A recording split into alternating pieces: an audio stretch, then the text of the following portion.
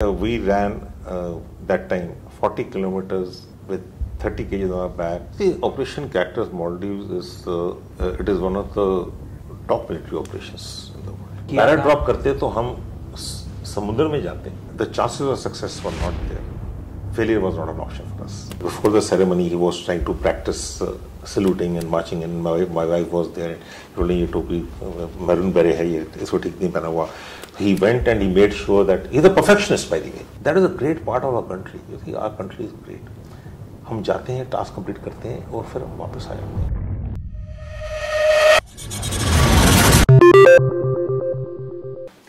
सभी को नमस्कार.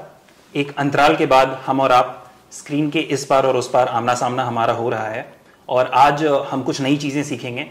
Team management, team spirit, operations, strategy, and we will learn it the special forces way. And we have with us today Lieutenant General Retired Vinod Bhatia sir, 6th Para SF, PVSM, AVSM, SM. Thank you so much sir for giving us the opportunity to come on our platform Solution Talks. Thank you Solution Talk को और आपके सब सुनने वालों को, watch करने वालों को जय Hind. Jai Hind sir. Sir, we'll start with how you were inclined towards going to a Sainik School. Which was, I think, Sainik School Ghodakhal.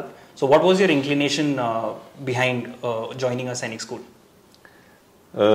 Inclination तो एक ही था कि मुझे फौज में जाना है, मुझे फौजी बनना है. एक फितूर था मेरे में कि मुझको फौजी बनना है, सिर्फ फौजी बनना है. ये मैं नहीं कहूँगा मुझे देश की सेवा करनी है, तो उस टाइम पे इतना नहीं था. लेकिन फौज में जाना है, to be a soldier was my ultimate ambition, my ultimate aim. And क्या fascinate करता था sir? Was it the olive green? Was it the guns? What was the fascination back then as a young boy?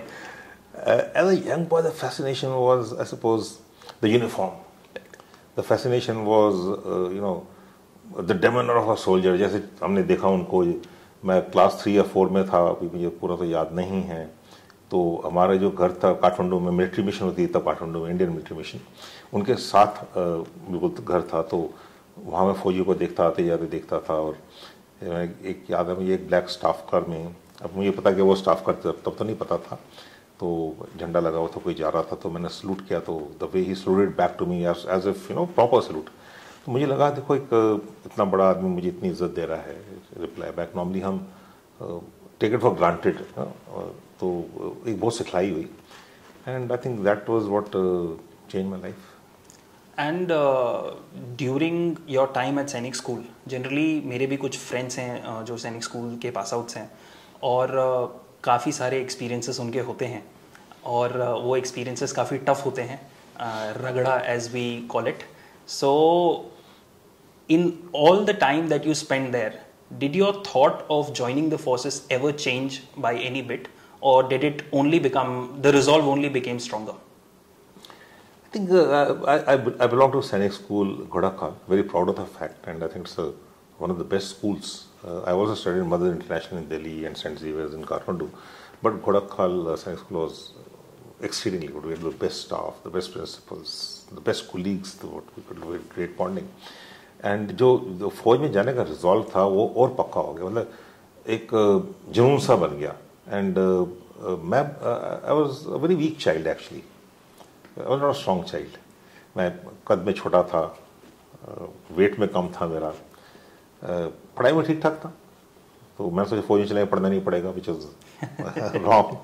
लेकिन मैं कहा मेहनत कर ले एक बार. इतना we join India after 10th actually. First chance I cleared in the first chance. And most of my classmates, we were 16, 17 of us, most of them joined the army, and those who didn't join the army excelled outside also. That way our school, I think we have excellent representation, especially among doctors, among engineers, among administrative services, doing exceedingly well everywhere. तो जो resolve था सभी का था. मैंने किसी को वहाँ नहीं देखा जो नहीं जाना चाहता. नहीं आए वो अलग बात है, नहीं जाना चाहता था वो, तो वो बहुत बड़ी बात थी. और नया स्कूल था हमारे, तो मतलब इन द सेंस कि हम सीनियर क्लासेस में थे, तो ये नहीं था कि हमारे कोई ऐसे रोल मॉडल था कि उसको देखे जाएं, तो हमको खुद रोल मॉडल बनना पड़ा. जब आपके बारे में इंटरनेट पे अलग अलग चीज़ें पढ़ रहे थे, तो जून 1974 में आप कमीशन हुए and you were commissioned as a paratrooper in the forces, second lieutenant. So while you were at National Defense Academy and then later Indian Military Academy, what was the reason behind volunteering for the para forces?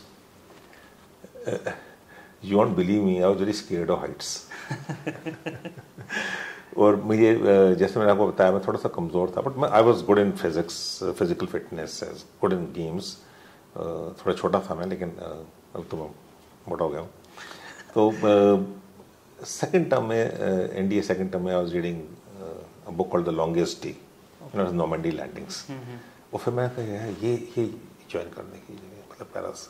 तो तब से मैंने सोच लिया कि मैंने para ही join करना है. There is no other way out. And I never wavered from that. So I joined the paras thinking that it is the best life. If you're joining the toughest, you might as well join the toughest. Soldiering is very tough actually. It's मतलब cake walk नहीं है. अगर सोचे सिर्फ उसमें romance है, adventure है, सब कुछ है उसमें, बट उसमें काफ़ी एक्स फैक्टर्स भी हैं, काफ़ी टफ लाइफ है उसमें. And in the end of the day is a very good thing, but there is nothing wrong with tough. And in that, I think my regiment, the parachute regiment, takes the cake of being the toughest. Today, because especially with the youngsters, and we are doing this, our audience is very young. There is a craze about para SF. जैसे US में वो movies की वजह से एक special forces को लेके एक craze develop हुआ, वैसे भी इंडिया में भी any youngster, very strongly they are fascinated with stories of para SF soldiers, alag-alag podcast platforms pe and everywhere. Today, I think it's a 90-day probation period. What was it back then? Was it 90 days? Or किस तरीके का experience, if you could share anything from your probation, because वो एक next level of extreme होता है. तो if you could share any anecdote from your probation period experience. See, I think जो probation है, it is very very tough. It is the tough. It is like hell, जिसे कहते हैं. हमारे time पे we are lucky कि it was only 30 days, 1 month. लेकिन same month, जुलाई का महीना था, 74. जून में पास आउट, तो probation started on 5th of July till 4th of August. तो इस टाइम probation कर रहा था. And probation meant प्रोबेशन का मतलब होता है, ऐसी बात नहीं है कि कोई, उसका मतलब ये होता है कि आपका जो सैचुरेशन पॉइंट है बॉडी का, माइंड का, it's not only body, mind का सैचुरेशन पॉइंट आपका नहीं है. अगर आपने कुछ चाहत है करने की, if you have the will, आप कुछ भी कर सकते हैं, कुछ भी कर सकते हैं, ठीक है. और आप नहीं कर सकते, then you break down, you go out. उसमें कोई, देखिए 20% selection rate, 80% rejection. I would say rejection, 80% don't get selected, 20% select. हमारे टाइम पे हम 14 थे जो रेजिमेंट में आए, 14 सेकंड लेफ्टिनेंट दैट टाइम, आई से कमीशन होके. And we are provided in the para centre for the first time. पहला कोर्स था सेंटर में. उसके बाद हम यूनिट में दोबारा प्रोवाइड हुए, अलग बात है. तो it was very tough. Only 5 were selected out of 14 में से 5. So that was a good selection rate, in this is nearly 30%. So but provision was very very tough. Imagine we ran that time 40 kilometers with 30 kgs on our back in the month of July in Gwalior. Heat in daytime. Daytime. ठीक है ना, रात को नहीं, दिन के time. तो और दिन भर हमारा ये रूटीन चलता था और रात भर चलता था. And we used to get about 2 to 3 hours of sleep time. And you are not an officer. Probation time officer नहीं है, आप प्रोबेशनर है, ठीक है ना. So we are there to see your trainability, your will to survive, your mission accomplishment. And if you go through, you get selected. If you don't go through, you can opt out any time. And you have to be medically fit, physically fit, emotionally fit. That's what it is, mentally fit. और जब आपको ये पता चला कि उन 14 में से you like उन 5 लोगों who made the cut, you were also one of them, like were you very exhausted enough to enjoy that feeling at that time, or did you get a chance to experience a sense of pride only after your body could relax a little bit? No, I did not like it, honestly. क्योंकि जो मेरे साथ मेरे जो दूसरे comrades, मेरे साथी थे, जो मेरे फ्रेंड्स थे, जो मेरे कोर्समेट्स थे, they were not selected. तो मुझे अच्छा नहीं लगा, because I thought they were very good, they were very very good. जब वो सीनियोरिटी वाइज बुलाते हैं, तो मेरी सीनियोरिटी थोड़ी पीछे थी, तो जब वो आके बोले कि नहीं हुआ, मुझे अच्छा नहीं लगा, because I wanted them to be also be with me, be the same. हमने बहुत पहले से डिसाइड कर रखा था कि हम इकट्ठे जाएंगे पैराशूट में, 3-4 थे हम, एक साथ जाएंगे. And when they did not make it, मतलब आई फेल्ट कि यार ये तो ठीक है, because they were very good officers. बाद में उन्होंने बहुत अच्छा किया, ये नहीं उस टाइम पे नहीं. दे good soldiers, good officers, jetman officers, very tough in all ways, but that is probation. They're looking at trainability basically. They're looking at आप किस तरह टीम में फिट होंगे. मेन थिंग है कि whether you will fit into the team or not. Because operation में क्या होता है, वन मिस्टेक, किसी एक की गलती से पूरा मिशन फेल हो सकता है. एंड बाकी जो टीम है that will not only fail, they will have losses also.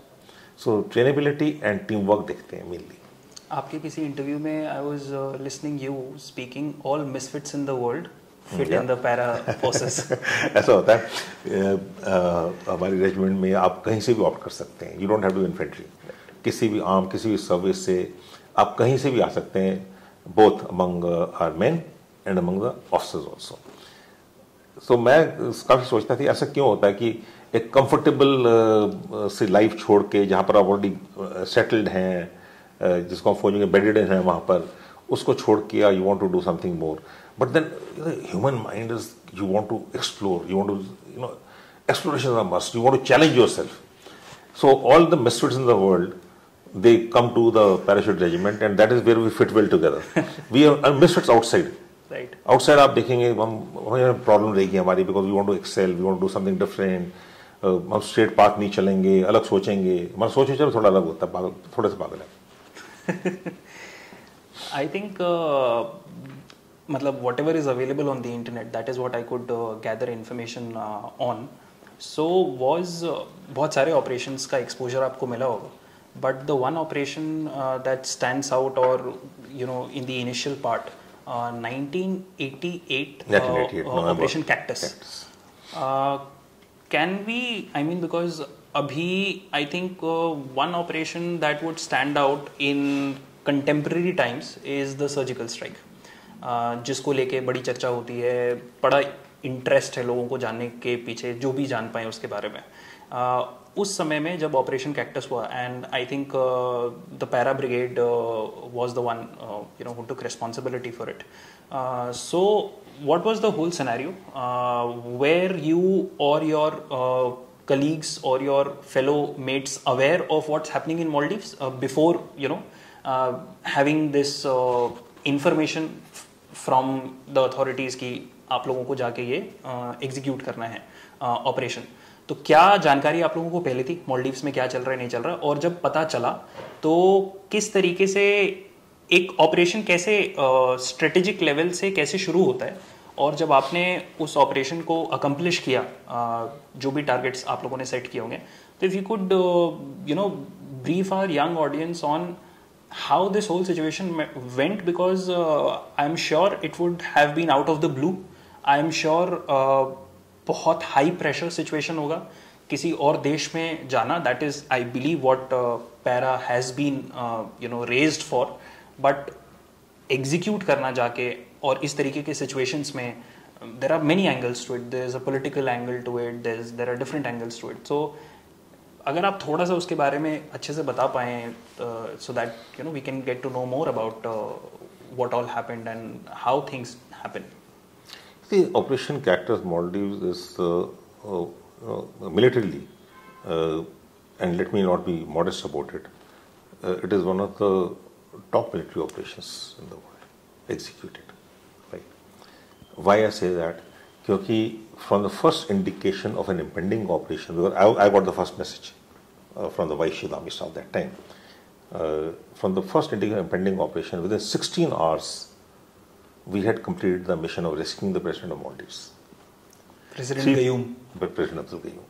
From 3,000 kilometers from our base in Agra, from a cold start. हम तो नॉर्मल पीस टाइम ट्रेनिंग कर रहे थे, मतलब जो भी नॉर्मल पीस टाइम एक्टिविटीज़ हैं.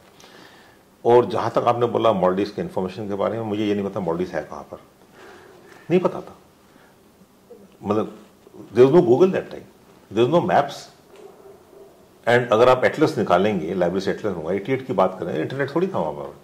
तो जब एटलस लिया उसमें मॉलडीव देखा था, मॉलडीव है ही नहीं, there is a speck in the Indian ocean. We had no information whatsoever, we just went blind, but we were trained very well, and our commander Brigadier Balsara and the CO 6 para that time Colonel Joshi and the frontline company commanders were of course major Ajay झल्लन थे और 3 para के major Ghai थे और पुनेकर थे, उमेद सिंह थे, काफ़ी सारे थे।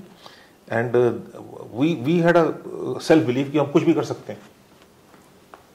We went in because that was our training. Brief किया था सर? हमारा ब्रीफ था to their is been a Koo, I got a call from the vice chief that time around 10 o'clock on 3rd morning, मैं तो बैठा था, तो उन्होंने बोला आपको, उससे पहले general Malik was a former chief also, he had called up as he was a deputy director general military operations in MO directorate at that time.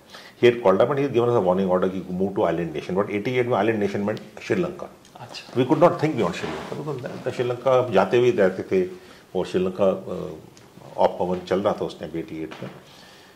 तो वाइस ने बताया कि वहाँ जाना है एंड वहाँ कू हो गया है and we have to rescue the president of Maldives and bring him to India. That is the mission given to us. The president has to be brought to India. Brought to India. Rescued and brought to India. Rescued safely and brought to India. He is in a safe house. And वहाँ पर जो coup leaders हैं, mercenaries हैं वहाँ पर कुछ, उन्होंने they have some a whole lot of weapons including maybe air defense missiles and all, handheld air defense missiles. So and this at 10 o'clock he says you have to take off at 12:30, 2.5 hours. तो मैंने बोला sir 2.5 hours नहीं हो सकता। कहते क्यों नहीं हो सकता?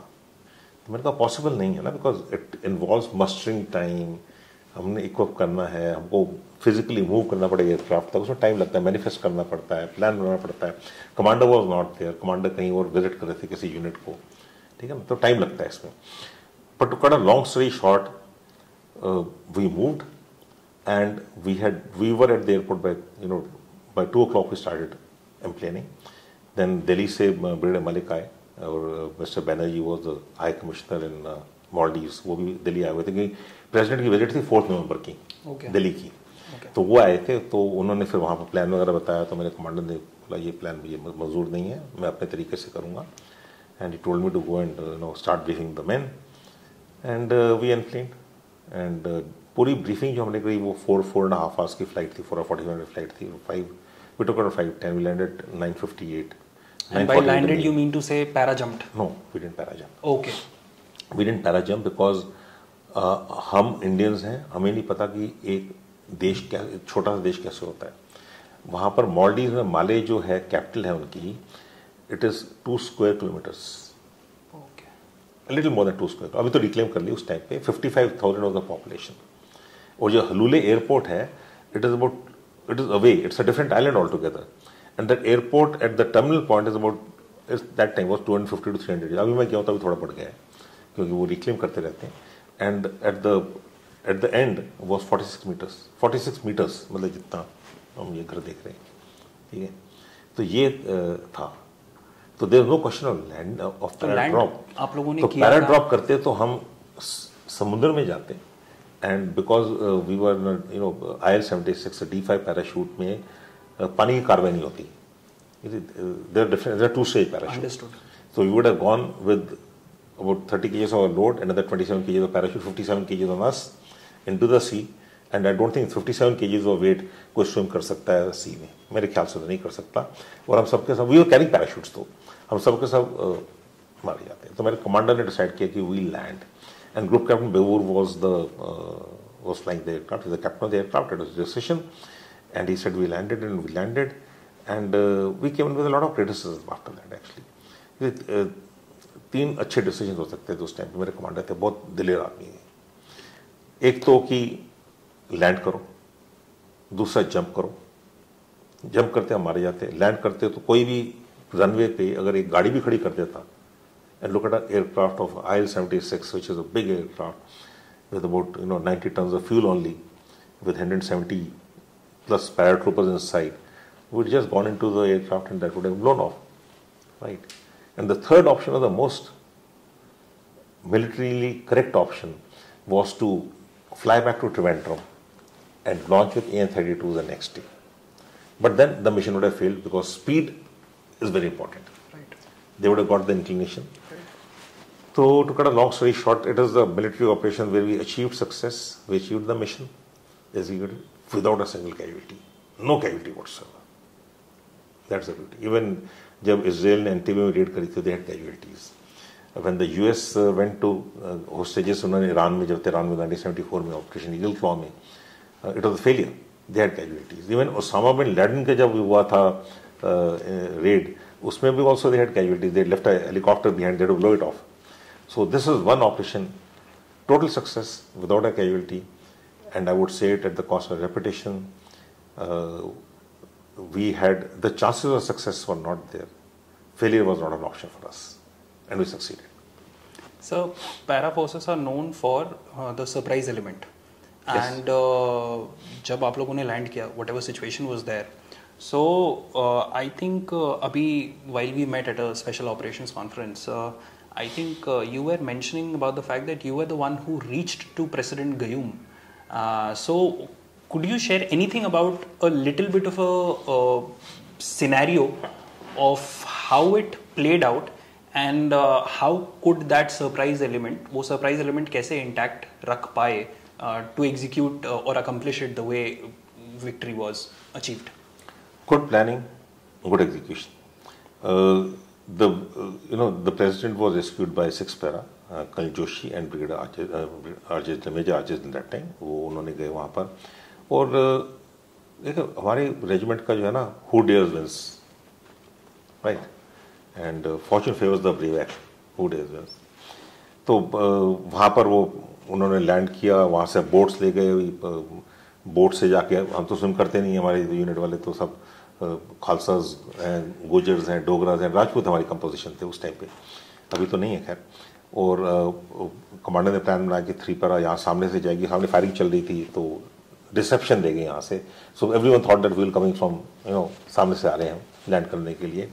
एंड 6 para विद अजय चलन and the CO, they went from the south east और वहाँ गए तो वहाँ उनको एक आदमी मिला, पूरा तो हंगामा रखा, because Male is a very small place and a very peaceful place.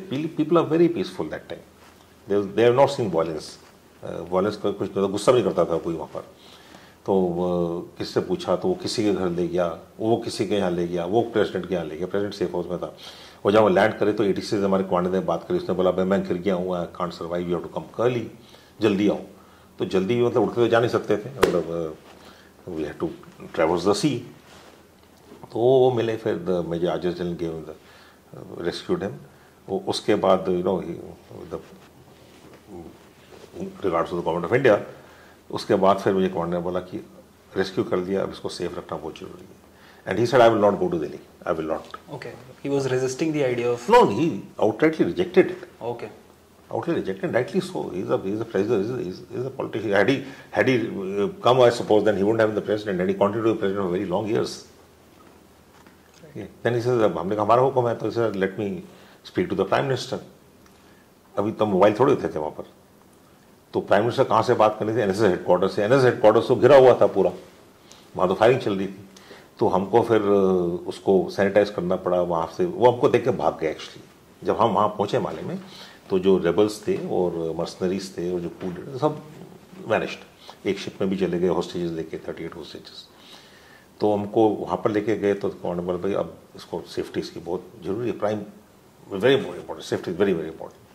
So it was securing from around 4 in the morning. Then he spoke to the Prime Minister of India, Mr. Rajiv Gandhi at that time. और फिर हमको बोला ठीक है, आप अच्छा काम किया है, and now your task is changed to restore normalcy in Maldives. तो that is how that task worked out. कितने वक्त तक आप लोग मालदीव्स में थे and then you came back? देखिए हम वहाँ 3rd रात को पहले पहुँचे, first 2 aircraft. Around 10 o'clock. The next 2 aircraft landed at around 2:10, 2:15, and by 2:10 we had secured the president. The second 2 aircraft eyes were आए, और by 4th morning aircraft की लाइन लगी। We had built up about 1600 troops and पूरी फौज खड़ी, पूरी brigade, पूरी brigade, पूरी फौज आ गई। ठीक बोल रहे आप। तो उसमें गन्स थी हमारे पास, सब कुछ था एक्सेप्ट फॉर राशंस। तो जब हम भी गए तो राशन नहीं लेके गए थे, तो ठीक है चलता है, तो वहाँ पहुँच गए. And then bye 5th that is a great part of our country, क्योंकि आवर कंट्री इज़ ग्रेट. हम जाते हैं, टास्क कंप्लीट करते हैं और फिर वापस आ जाते हैं. बाकी देश नहीं करते हैं. That is why we have so much of respect. And bye 5th we had started D-inducting. And by 17th November, the brigade quarters came out, and 6th para for 2 companies stayed there 1 year, full 1 year. They came on 3rd November 1989 to build up the capacities of the Maldivian National Defense Forces. Great. And after this operation, I think 19 जिस तरीके से मैं chronologically देख रहा था और कुछ prepare कर रहा था इस पॉडकास्ट के लिए, तो आई थिंक 1995 में एक मेजर ट्रेन एक्सीडेंट हुआ था. हाँ जी. I think operation maroon operation maroon add.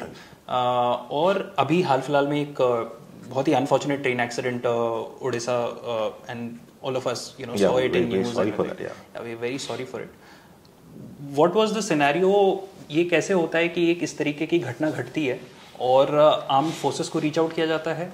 Armed forces कैसे कम्युनिकेट और कोऑर्डिनेट करती है हमारे सिविल एडमिनिस्ट्रेशन के साथ, और क्या हुआ था और किस तरीके से whatever best was able to restore, जितने लोगों को बचाया जा सकता था, how did it all unfold? See, aid to civil authority is part of the job of the armed forces. ठीक है, तो aid to civil authority में आपको जो civil requisition करती है, and then you go for aid to civil authority. हम we don't get involved in कि हमको रिटर्न ऑर्डर चाहिए. उसने बोला हम चले जाते हैं, बाद में पेपर करते चलता रहता है. That's a long process. But reaction has to be immediate, action has to be immediate, and to save every life is incumbent on for everyone, vice soldier, everyone. तो ये ट्रेन एक्सीडेंट में रात को 1-1:30 बजे हुआ था. पुरुषोत्तम express and Nilachal express, they know काफ़ी भयानक एक्सीडेंट था, मतलब 400 ऑड डेड. एंड हम सुबह मूव करें वहाँ, early morning around 4:35, and Firozabad में था. तो आगरा से क्लोजेस्ट आर्मी यूनिट आगरा, तो मैं तब 6 पैरा कमांड कर रहा था, तो उनको भेजा गया वहाँ पर. तो मेडिकल वाले थे, इंजीनियर्स वाले थे हमारे साथ, और मेरी यूनिट के थे. एंड जो इनिशियल रेस्क्यू किया था वहाँ के लोगों ने किया था. Let's give credit to the people, right. उन्होंने किया था. बड़ा मुश्किल था क्योंकि यू नो ओवरहेड जो वायर्स होती हैं वो भी काफ़ी लोग जल गए थे उसमें. It's a very it's not a good scene. And then we rescued people, then we retrieved the dead bodies. And, we have to give the respect to the dead. Right. The dead is okay, but we have to give them respect. Right. तो उनको तो कोई touch करने को तैयार नहीं था, including their relatives also, because they are in a bad shape. So first day we were basically doing rescue work, and when we had rescued almost everyone with the help of the people. The people are very important. They react. ये हमारे लोगों में बहुत खूबी है हमारे यहाँ. जब दुविधा आती है सब एक दूसरे हेल्प करते हैं. सब एक, ये मैंने देखा है हर एक जगह. And in any case any natural disaster, मेरे बहुत एक्सपीरियंस नेचुरल डिजास्टर मैनेजमेंट में. तो जो नेबर है इज द फर्स्ट रिस्पॉन्डर. हम गलत बोलते हैं जब बोलते हैं कि army is the first responder या NDRF the first. No, the first responder the neighbour, क्योंकि ही इज देयर.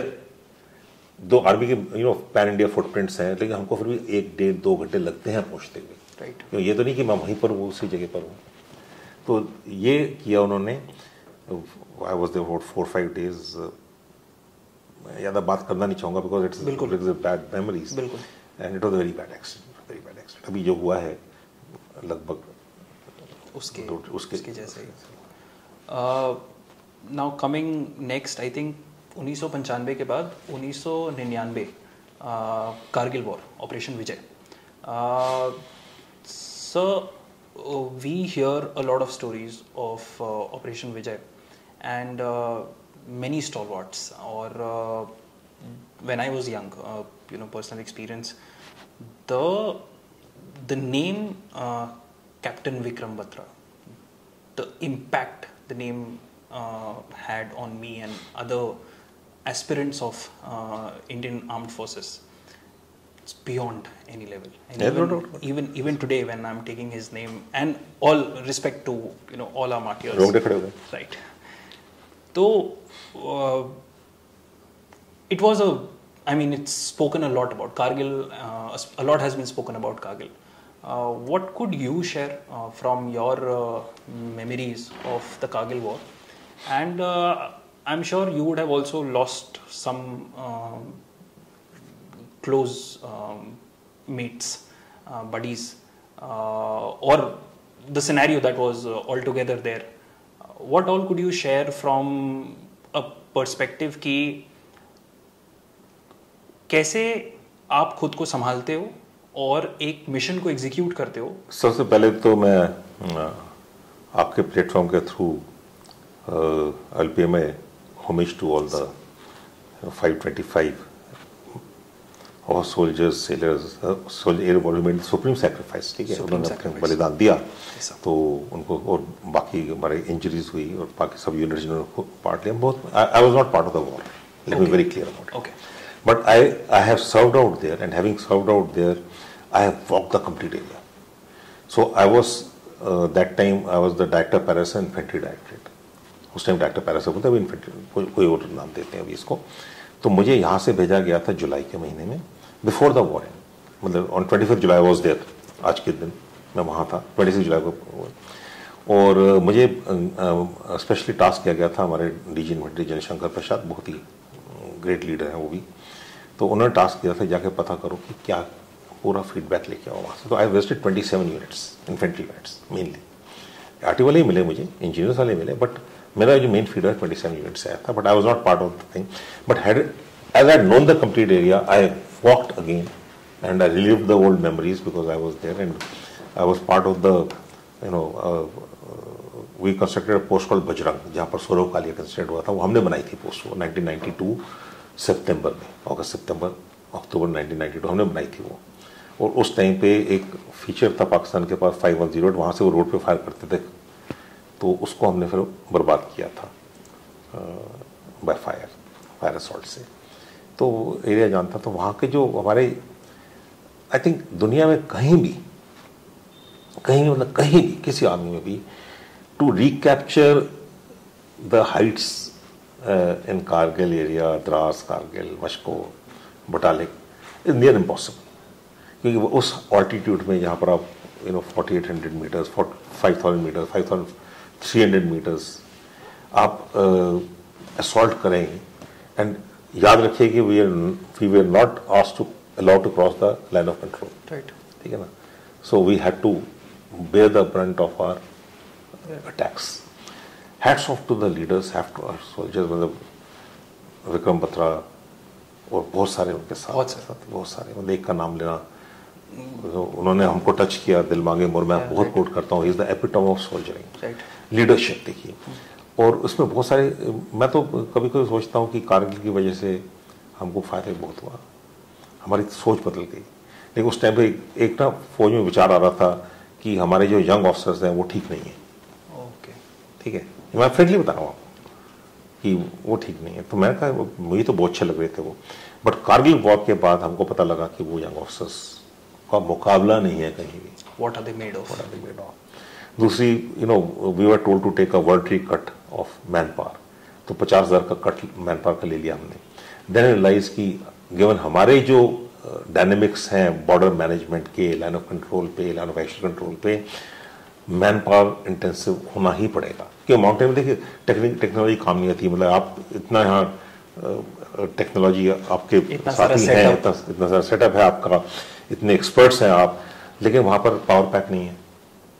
बिल्कुल पावर पैक है, मेन प्रॉब्लम आपकी क्या, पावर पैक ही तो है. बिल्कुल. तो वहाँ 5000 मीटर जाएंगे, आपकी बैटरी तो चलती नहीं. तो you know, though we should exploit technology, I'm not saying, I'm not exploit technology, but make sure that the man is the most important tool to ensure territorial integrity. बाकी ads हैं, जो हमारे soldiers हैं, जो जवान हैं, उनका कोई मुकाबला नहीं है हाइल्टीट्यूड टेरिटरी में. और जो उन्होंने कारगिल में किया, to attack Tololing, to attack Rabindranath CO, to attack tiger हिल, कल कुशाल ठाकुर हो, 8 सिख वॉज देयर. उस टाइम पे मेरी रेजिमेंट तो पूरी रेजिमेंट थी वहाँ पर. 1 पैरा वॉज देयर, 3 पैरा भी वहाँ पहुँच गई थी, 4 पैरा भी पहुँच गई थी, 4 पैरा उधर थी, 5 पैरा थी वहाँ पर बटालिक में, 6 पैरा थी मेरी अपनी यूनिट, 7 पैरा थी वहाँ पर, 9 पैरा थी जुलू टॉप पे, 10 पैरा थी, 21 पैरा थी, मतलब जहां पर होता है तो उनको सबसे आगे भेज देते हैं, तो वहां पर थे।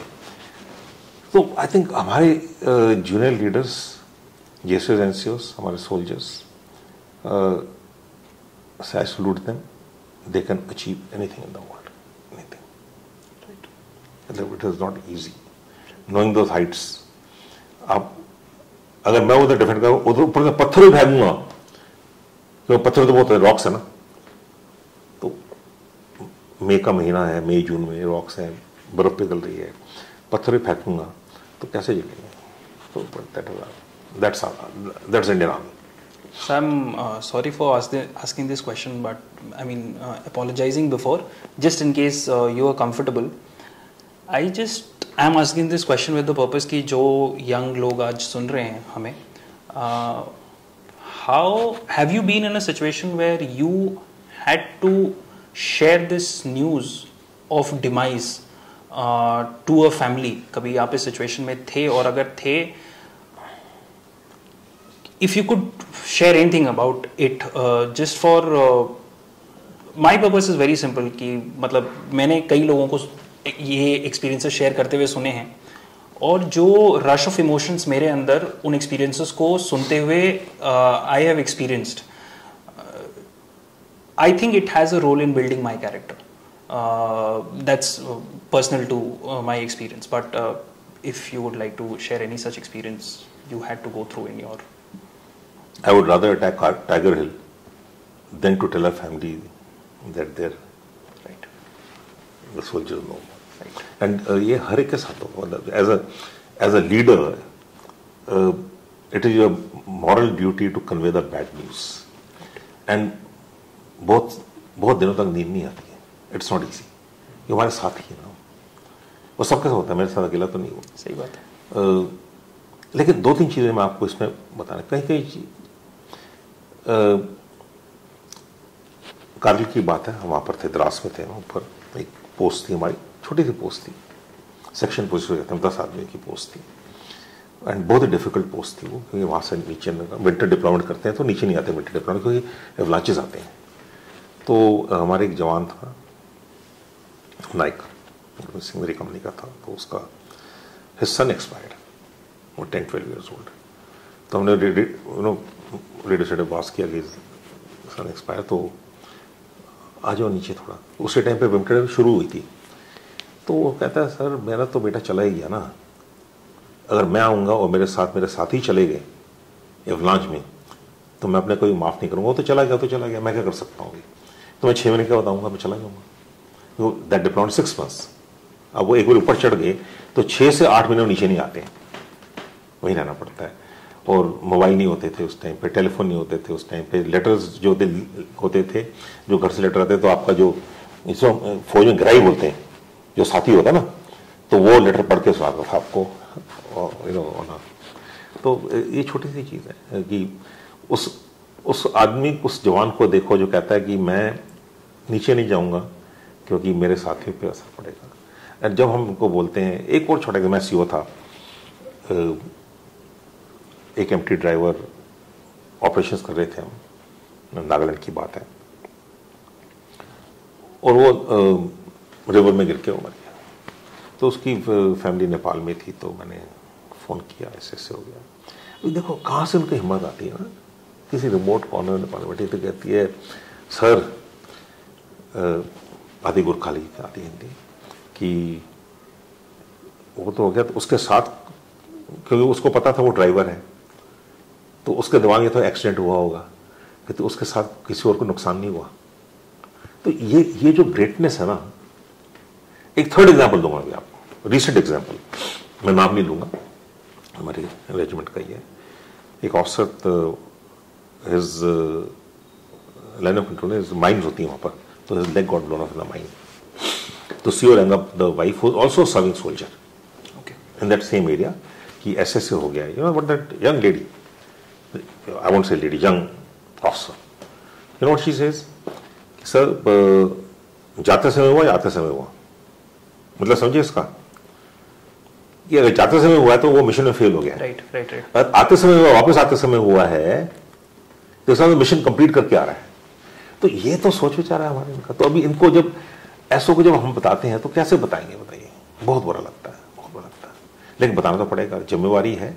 And we have to look after them for life time.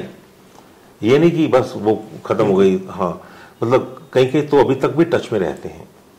And कभी हम कुछ कर सकते हैं, कभी नहीं कर सकते, नहीं कर सकते, वो समझना पड़ेगा कि हमारी भी लिमिटेशन, हर एक चीज लिमिटेशन है। सर एक सॉरी मैंने इसमें लंबा ले लिया, but this is very emotional thing and I think this is the bonding factor, this is the battle winning factor. Sir I am very grateful कि आपने शेयर किया ये चीज, because I wanted this to come out.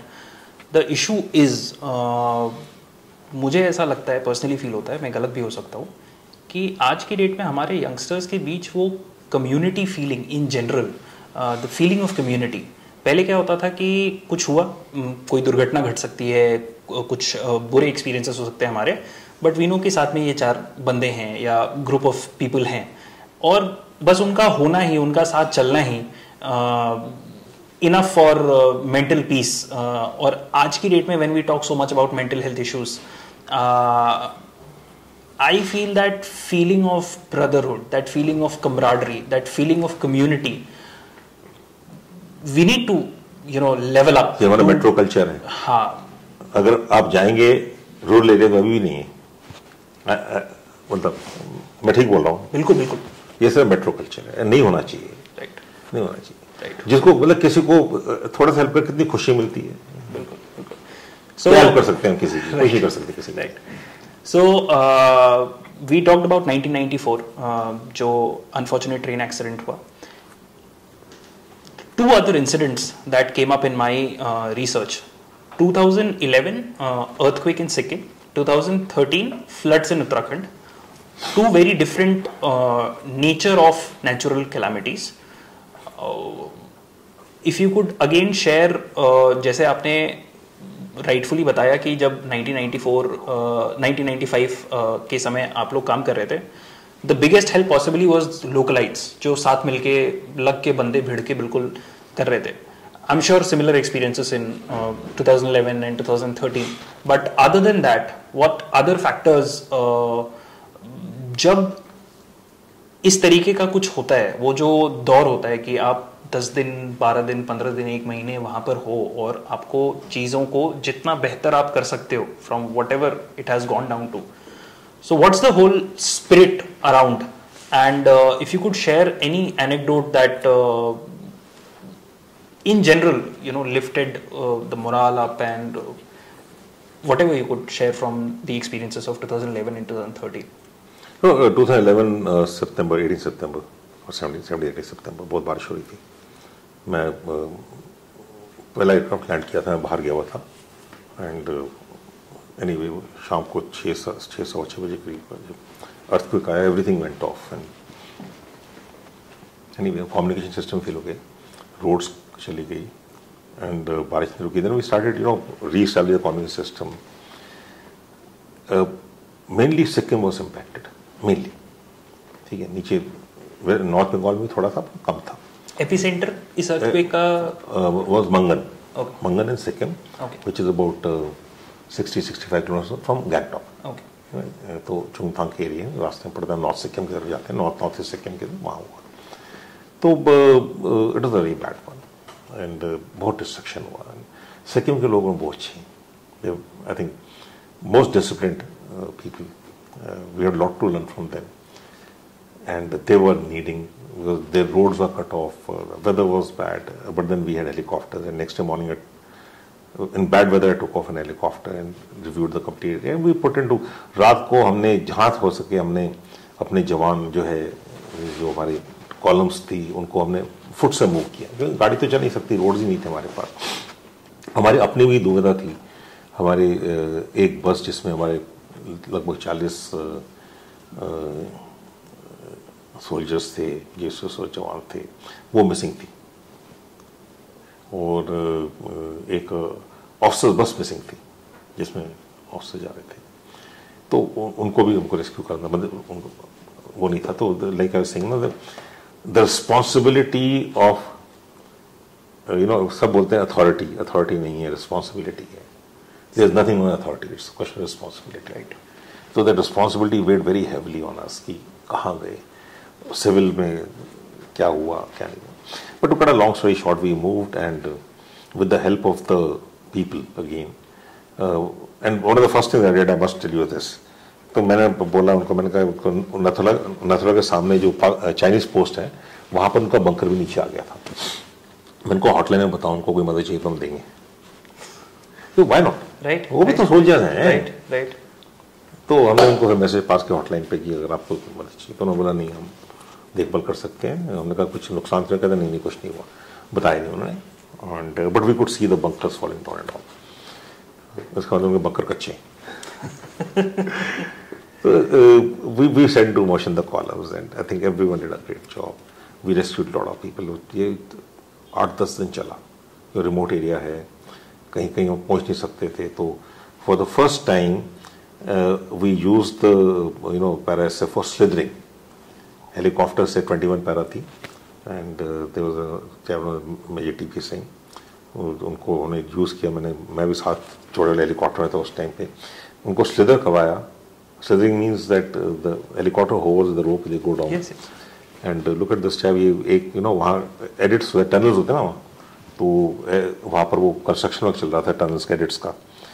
तो ये एक कोने में घुस गया वहाँ पर और ये पूरे दिन भर बाहर निकला. तो मुझे वहाँ से कॉल आया कि सर ये पैरासब वाला एक आया था, आपने भेज दिया, वो पागल है. देखा 18 घंटे हो गए, कोई कम्युनिकेशन नहीं है, हमें पता नहीं कहाँ गई कॉलम, वो जिंदा है मर गए हैं. सो he walked in that tunnel and came out the other side. So that tunnel was through. So instead of that road, what we did was यहाँ से हमने उस टनल को रोड कनेक्ट कर दी और यहाँ से उधर रोड कनेक्ट कर दी. जो मेन रोड थी which was very badly off, which would take time, हमने टनल से गाड़ी निकालनी शुरू कर दी for rescue and relief with stores. तो ऐसे भी लोग. And from listening stories about operations,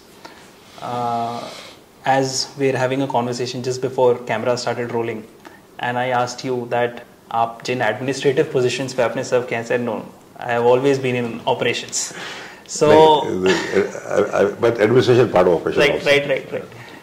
Just for the spirit I'm trying to evoke at. So while you are now at a rank where it's always about leading by example, but now at senior ranks, which I can just presume with my limited understanding or limited reading, you have to be the person who is a communicator, a bridge, playing the role of a bridge.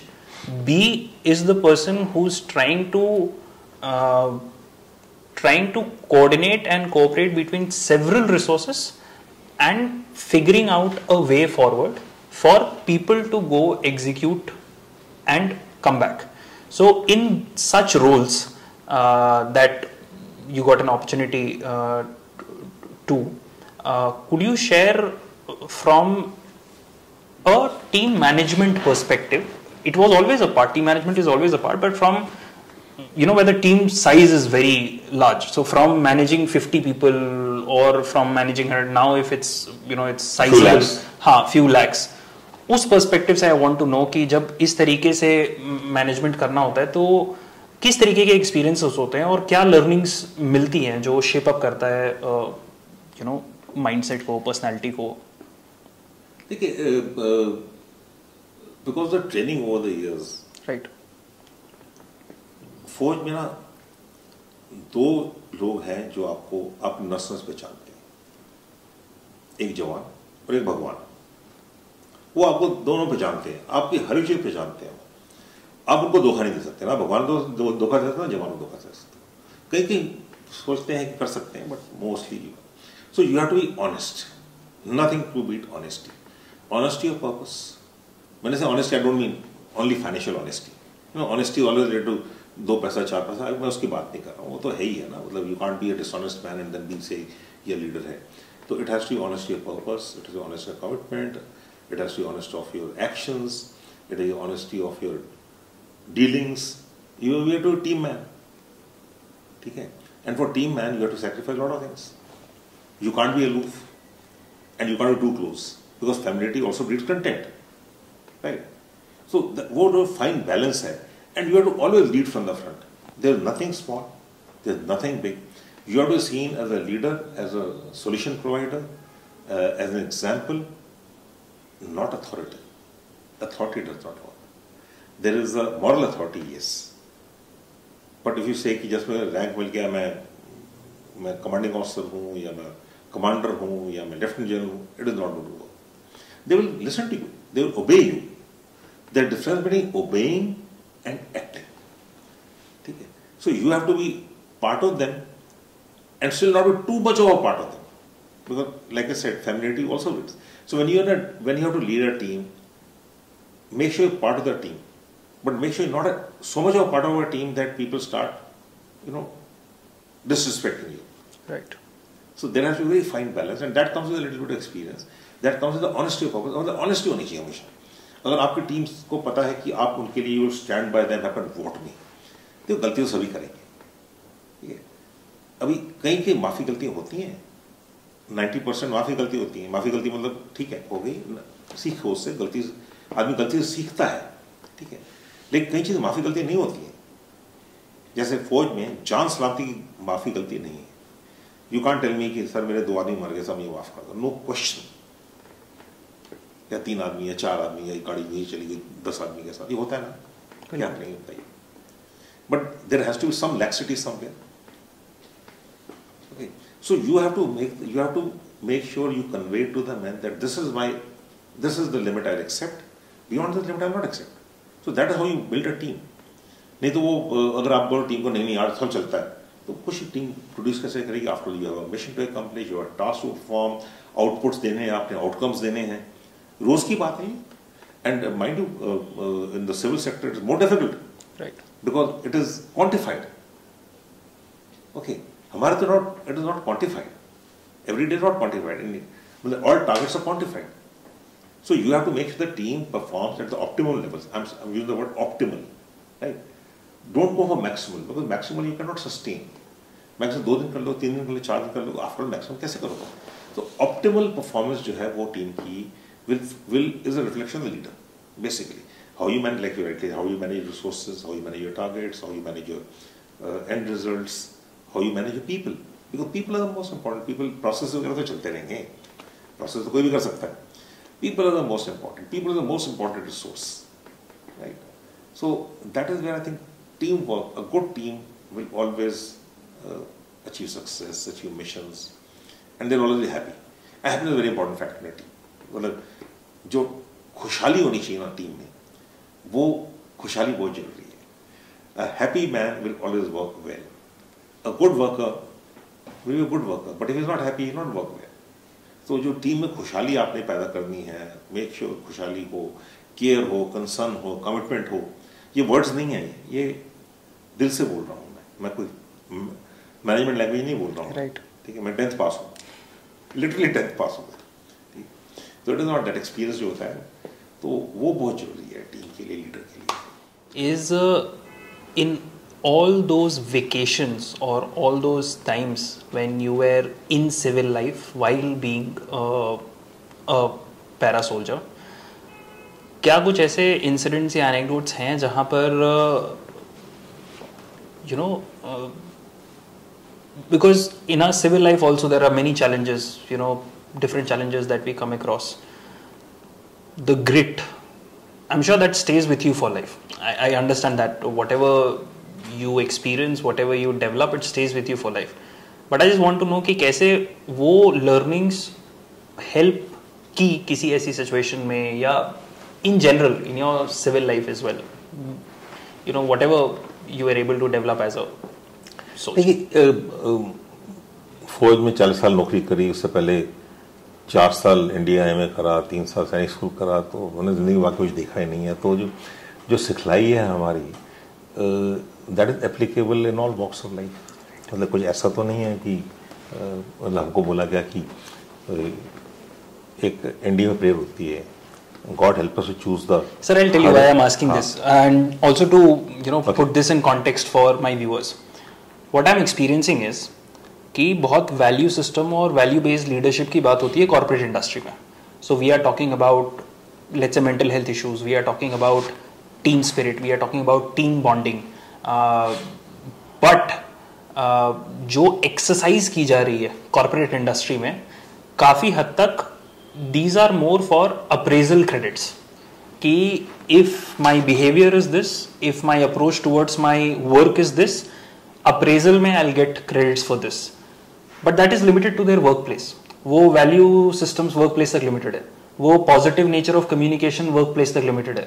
Empathy that is being talked about a lot, वो सिर्फ workplace तक limited है. मतलब I am seeing this around me. But when I meet, I mean the first thing is, आज की date में जब reels और इंस्टाग्राम एंड शॉर्ट्स और the way things are going forward, it's a very alpha male image of a para soldier, very alpha male image of a para or soldier in general, let's say soldier in general. But when you meet them in civil life, you'll find them one of the most humble creatures sitting in the restaurant. I mean, you could make out that he's a soldier, she's a soldier, but you know, so courteous, so humble. So whatever they learn, I see from a lens. I have had the opportunity of meeting several retired officers, several officers in service. उनके अंदर वो चीज़ है for most of them, जो अंदर है वही बाहर है.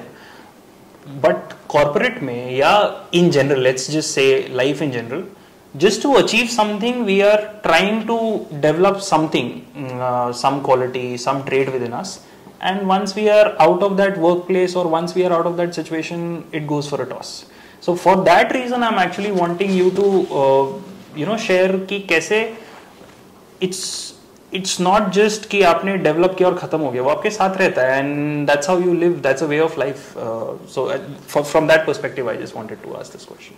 ठीक है, एक टीम की एक पर्सन नीड्स होती हैं. फौज में need affiliation is the greatest need. I need to be affiliated. I need to affiliate to my regiment, to my unit, to the army. My need affiliation. I want to be part of that team. Right, it is my need. I want to be part of that team. जो culture जो companies का है, जो MNCs का है, वहां पर जो है it is more need achievement, more need power, it's more need money, right? And I don't grudge it. It is totally understandable. Okay. I will shift a job at a moment's notice. Absolutely. So my loyalty is to my current job. My loyalty is to myself. Right. Nothing wrong with it. Nothing wrong with it. That is the demand of the culture. Well, I'll be a fool if I slog for 40 years in a company and not grow. Right. I have my own aspirations. जो main जो चीज है जहां पर individual aspirations और organisation needs को congruence कैसे लाना है, ठीक है ना, वो बहुत जरूरी है. चाहे वो एक सोसाइटी है, चाहे वो एक ऑर्गेनाइजेशन है, चाहे वो आर्म फोर्सेस है या नहीं है, चाहे वो सिविल. तो वहां इंडिविजुअल एस्पिरेशंस को आपने और ऑर्गेनाइजेशन नीड्स को जो है उनकी ऑर्गेनाइजेशन इफेक्टिवनेस है उस पर कॉन्ग्रुएंस कैसा आना चाहिए, ये लीडरशिप के ऊपर है, ये टीम के ऊपर है. ठीक है. I cannot look at if I'm working in a civil, I can't look at a man serving for 30 years in the same position. Right. And still coming out tops. It's not going to happen. His aspirations are there, right aspirations are there. A man without ambition in any organization, including the army, I don't like a man who has no ambitions. He has to have an ambition. He has an ambition to be part of the team. He has an ambition to excel. He has an ambition to perform. He has an ambition to grow. Nothing wrong with ambition. ठीक है ना.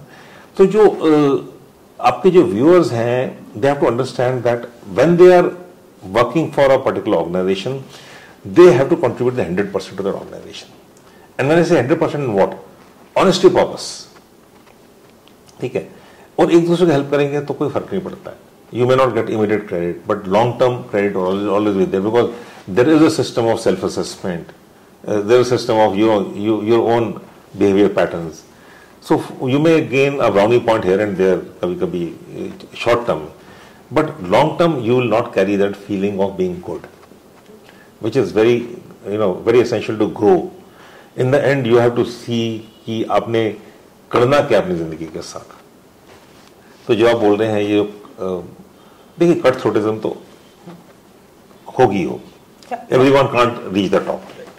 My only concern is maybe via this conversation I just maybe the inner me is just trying to share with the viewers कि आप जो अच्छी चीज़ें सीखते हो, चाहे आप एक कॉर्पोरेट वर्कशॉप में सीखो, चाहे आप जहाँ भी सीखो, अगर आप एम्पैथी के बारे में जानते हो, समझते हो और सीखते हो, तो it's good to carry it in your life in general as well and not just keep it limited those traits, those positive values, उसको आप साथ रखोगे. मतलब अगर कोई भी ये सोचता है कि इसको साथ रखना ही शायद एक बेवकूफ़ी हो जाएगी, it's much better to just keep it with yourself and let life. देखिए जो आपके वैल्यूज एंड बिलीफ्स हैं, right, you have to you have to grow with that. I can't change my values and beliefs. ठीक है, आई मे imbibe better once, I may learn new ones, I may also learn bad once. Not the beliefs, the value system actually. Right. I may change my value system thinking कि यार मैं यहाँ पर आया हूँ, मेरा value system तो ये कहता है और यहाँ पर तो कुछ और ही दिख रहा हूँ मैं. तो I may imbibe, I may think that doing this will make me more part of the team. It may not in the long run. In the short term, yes, you may get accepted, but in the long term, it is the man, the person in you, not the man is the wrong word, the person in you that counts. Right. ठीक है, how you empathize with people, how you do your job, how your behavior patterns are, and I keep going back to the same thing, honesty of purpose. लोगों को पता नहीं यार ये अच्छा आदमी है, he's a good chap, a good man. वो कहते हैं हमारे टाइम पे good man the last time, वो वाली बात है, अच्छा आदमी है यार ये, आज नहीं, आज चलो इसका दिन नहीं है, but he will not let you down, he will hold my hand, he will be there when I need him. अगर आपने किसी का थोड़ा बहुत काम कर भी दिया, आज किसी की नॉट वेल, किसी घर में प्रॉब्लम है, डोमेस्टिक प्रॉब्लम है, दूसरी है, लेट आ गया कोई, just help him recover. So that is the mental health issues क्यों है? क्योंकि we are not looking after each other. मतलब I, me, myself वाली बात है ना. तो if you help, you will find that आपका काम भी कम हो रहा है. Everyone does a job. Naturally, your workload also reduces. The happiness is there in the team. There is laughter. There is a feeling of good feel जो आते हैं, जिसको कहते हैं. घर जाते हो अच्छा लगता है, मिलते हो अच्छा लगता है. तो ये नहीं कि मैं कह रहा यहाँ पर बैठा मैं कोई बाबा नहीं हूँ. ठीक है, मैं अपने एक्सपीरियंस से बोल रहा हूँ. हो सकता है मैं गलत हूँ. आज मैं I am an old man today, I haven't seen most of my life. But be yourself, be your natural self. Right, don't be a fraud. अगर आप में वैल्यू नहीं है उसकी, तो डोंट ट्राई टू ठीक है यार आज सब ये करते हैं, जाते हैं, तो ये मुझे भी ये करना चाहिए. नहीं, don't lose your own identity. Your own identity, your own self, your own self-belief is very important. Self-belief is very important. And when you say looking after yourself or looking after each other, how did you look after yourself while your journey across 13 surgeries and 21 broken bones? I didn't look after myself. The people looked after me. जब मैं एक बड़ी jump में, I was a CEO that time, we had a very major airborne exercise, 36 aircraft, and I was very heavily loaded, carrying it to sets में नी टूट गई, और सामने से हेवी ड्रॉप सारे टैंक BMPs होते हैं, वो आते हैं, गन्स आती हैं. हम DZ पे थे, and that is about 13 turns, 14 turns, 15 ton का लोड आ रहा है पर. तो ये दो जवान थे मेरे जो मुझे खींचे जा रहे थे. मैंने कहा तुम जाओ, तुम्हें कुछ हो जाएगा. कहते नहीं साहब को कैसे छोड़े. मैं कहा यार देखो मैं मर गया तो मैं मर गया, तुम्हें कुछ हो वैसे ही मैं मर जाऊंगा. I will die of guilt, मतलब माई रिस्पॉन्सिबिलिटी. तो उन्होंने नहीं छोड़ा मुझे, वो मुझे खींचते रह गए. So that is what they are. They evacuated me and they looked after me. And but yes, will power has to be there. You have to tell yourself that you going to get well and you going to get fit. वो हार नहीं सकते आप. You can't be से कि यार चल अभी बहुत हो गया, अभी मैं क्या कर सकता हूँ, ये तो ऊपर वाले ने, भगवान ने ये कर दिया मेरे साथ. भगवान कुछ नहीं कर मेरे साथ. Everyone got the will to succeed. You have to overcome adversity. ऐसा कोई दुनिया में नहीं जिसकी एडवर्सिटी नहीं है, जिसकी प्रॉब्लम नहीं है. सबकी प्रॉब्लम है, और हर को अपनी प्रॉब्लम बड़ी लगती है. ठीक है, तो overcome it. There is a problem, there is a solution. So you have to overcome it. And just another thing that I did not know कि आपने रिसर्च कर रखी है कि 21 bones broken and 13 surgeries. Just another thing that came up while I was looking several photographs of you. I saw a photograph where the legend M.S. Dhoni was sitting right beside you, and I think एक आपका छोटा सा bite भी देखा था जब वो बलिदान बैच सपोर्ट कर रहे थे अपने विकेट कीपिंग ग्लव्स पे. तो how has your experience been meeting the man M.S. Dhoni? If you could just share something about your experiences with him. He was given the honorary rank of Lieutenant Colonel in the parachute regiment, regiment, and me and the chief that time, General V.K. Singh, we pipped him in Delhi. I don't know the date, 2011 October or something, September, October 2011. And I saw him as a very full of humility. Full of humility. उसमें उसने छोटा incident है. Before that, before the ceremony, he was trying to practice saluting and marching, and my wife was there. Rolling ये टोपी maroon beret है, ये इसको ठीक नहीं पहना हुआ. He went and he made sure that he's a perfectionist, by the way. He's a perfectionist, and his humility is something which you have to imbibe. I learned in that few, couple of hours of conversation with him. Humility is a great thing. क्या है? And look at that man. He led India. कहाँ Indian cricket को कहाँ से कहाँ पहुँचा दिया उसने.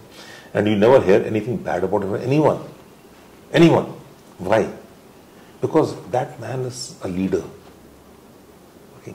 So I think great man. I wish him the very best. And what he's done for Indian cricket is something which is unparalleled. And I'm proud that he volunteered for the parachute regiment. He became a honorary officer in the para-TA.